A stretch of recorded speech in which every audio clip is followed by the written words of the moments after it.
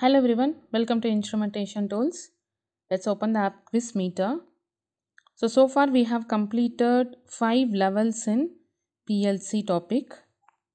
So under the PLC topic, we have PLC true or false statement questions. So in that we have completed 5 levels already. So let's start the level 6. So the first question, solid understanding of the PLC program and process logic is unnecessary for troubleshooting. So without understanding the process, how come a person can troubleshoot? Correct? So it is very difficult for the one who is not knowing about or understanding the what is the purpose of that application, what is the program running inside the PLC, what are the inputs and outputs are connected, and what is the logic of the application. Like these kind of information, if someone is not knowing, it is really difficult for the person to troubleshoot. Correct? So a deep understanding of the PLC program and process logic is must for effective troubleshooting. Knowing how the program operates, what each part of the code does, how the logic sequences works, and how the process is supposed to function. So these are all the clue to find out. If a person knows all these, a person can easily get a clue that where the exact problem is arised. Okay, so obviously it is really necessary for the person to understand the PLC logic and also the program. What is, what are the, even not only the program, also the hardware parts, like what is this power supply we have given to that, and what is actually coming, and what are the IO modules we have connected, or any other special modules we have connected to this or not. So these kind of information the person should know. So I'm going with the answer false, because the question is a solid understanding of the PLC program and process logic is unnecessary. They have given unnecessary. So I'm going with this answer false. So let's move on to the next one. Using unauthorized or incompatible spare parts is acceptable as long as the PLC system appears to function normally. So the question is like, I can use some unauthorized component along with the PLC to make the application possible. Okay, but for the long run, what is the warranty for that? Correct. So obviously when it comes to the special purpose machines, so for special purpose machines only we will be using this PLC as a controller, right? So the importance of that application is most valuable, right? So using such unauthorized or incompatible spare parts in the PLC system can lead to some unpredictable behavior, and it can reduce the performance of the CPU and increase to more failure rates. Safety risk is also there, and the potential warranty avoidance will be there. Even if the system appears to function normally initially, for the long integrity, reliability, and these and all will be the questionable. Okay, so I'm going with the answer false.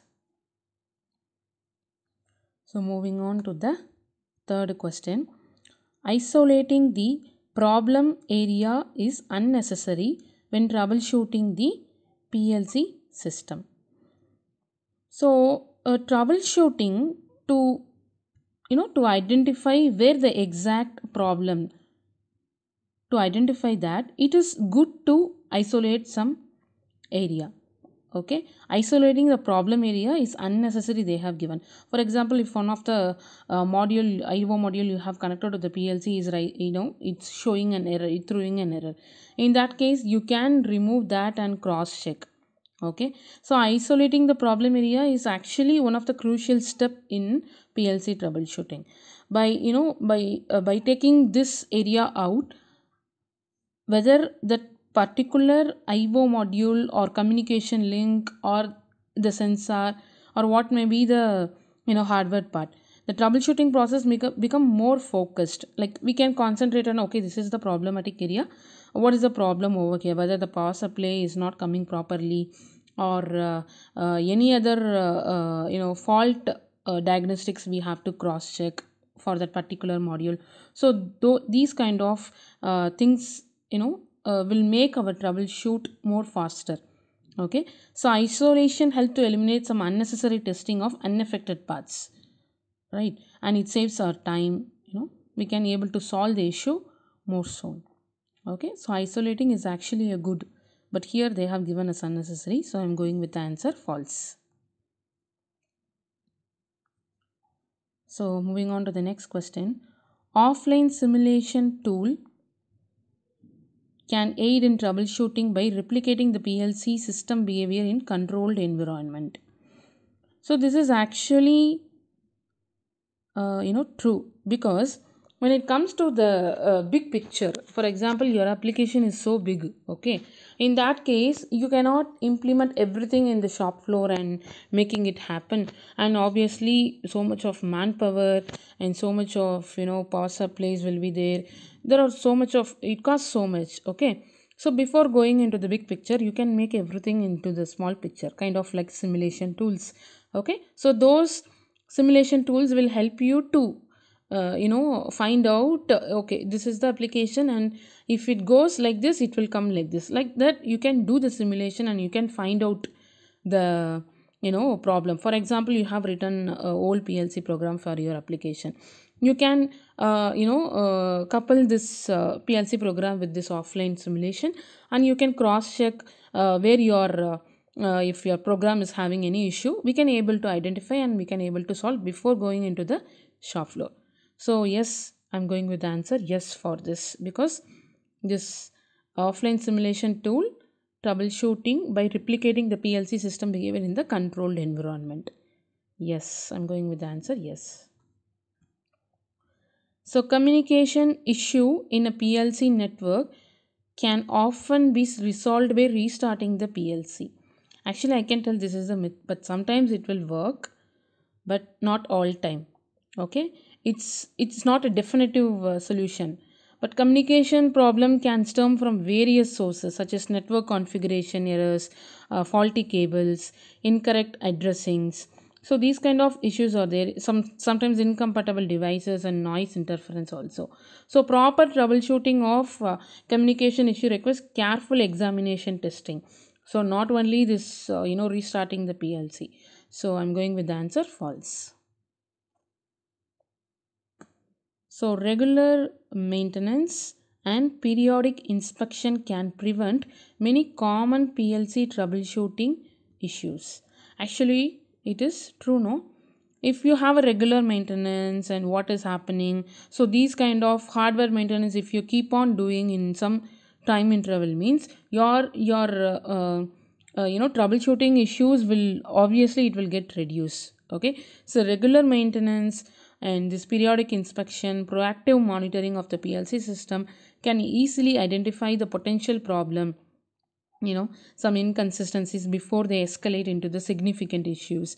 Preventive measures including cleaning, tightening the connections, updating firmware for the softwares, calibrating the sensors, checking batteries. So these all will be some health call for the machines, right?